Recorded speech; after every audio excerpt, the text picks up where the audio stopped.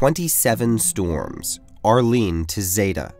Let's examine what made conditions so favorable for Atlantic storm formation in 2005. We begin with the ocean. These are sea surface temperatures for the 2005 hurricane season, changing through time as the calendar advances. Warm water powers hurricanes. Orange and yellow areas show zones with water warmer than 82 degrees, the threshold favorable for hurricane development.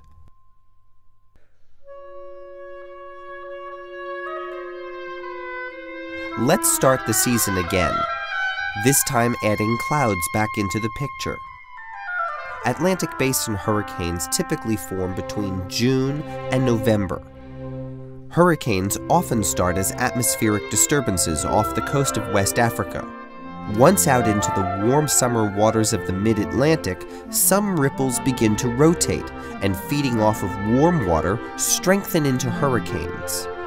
Hurricanes require warm water to heat air above the ocean, causing a drop in air pressure. Lower air pressure sucks more water vapor into the storm, causing storms to strengthen. As hurricanes pass over warm water, they leave trails of relatively cooler water, so-called cold water trails. Numbers displayed over storm tracks indicate hurricane category changes.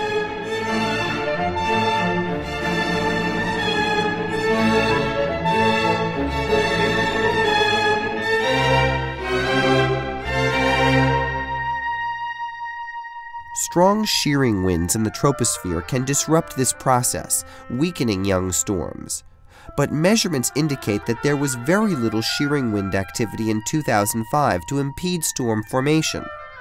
Hurricanes are rare phenomena. Only about 80 or 90 appear worldwide every year.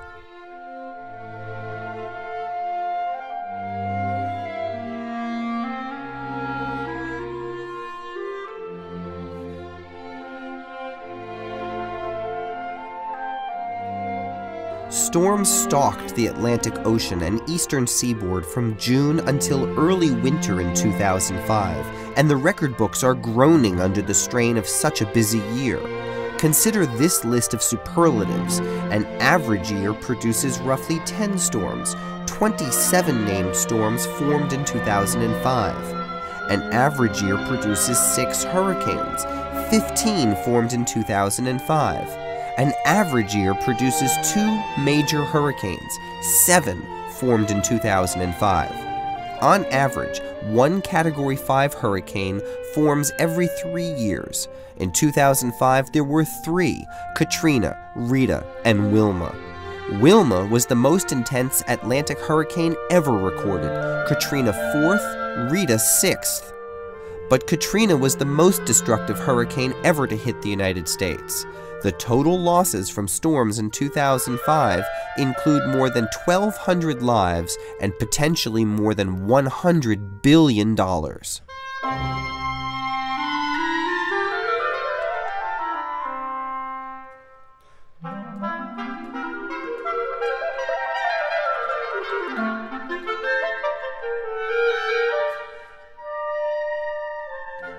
This visualization shows some of the actual data that NASA and NOAA satellites measured this season, data used to predict the paths and intensities of hurricanes.